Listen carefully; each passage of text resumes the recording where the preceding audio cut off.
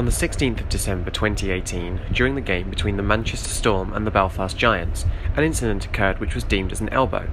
The incident was reviewed by the EIHL's Department of Player Safety.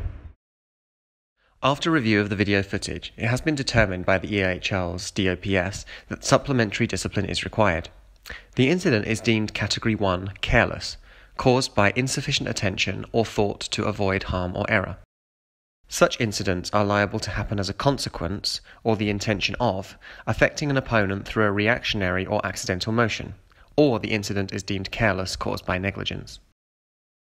With Belfast Giants number 61 Hunter Bishop in possession of the park and entering the backboards, behind the net, he receives a legal body check. The body check creates an action where the imposing player falls to the ice with Bishop falling on top of him.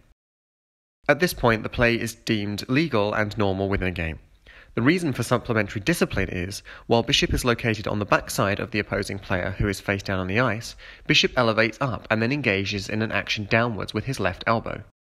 Considering the opposing player is face down on the ice and unable to protect himself, this makes the incident a high potential type situation for injury.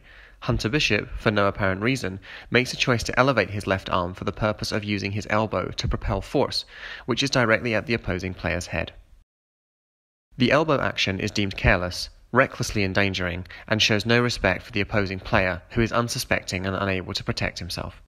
Effective immediately, Hunter Bishop is suspended for 1 game.